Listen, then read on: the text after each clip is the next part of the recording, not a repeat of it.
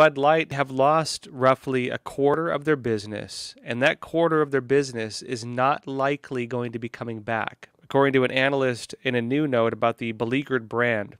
Our proprietary survey data suggests these headwinds are likely to fade even if we do not expect the U.S. business ever to fully recover from its current challenges. They're suggesting this is permanent.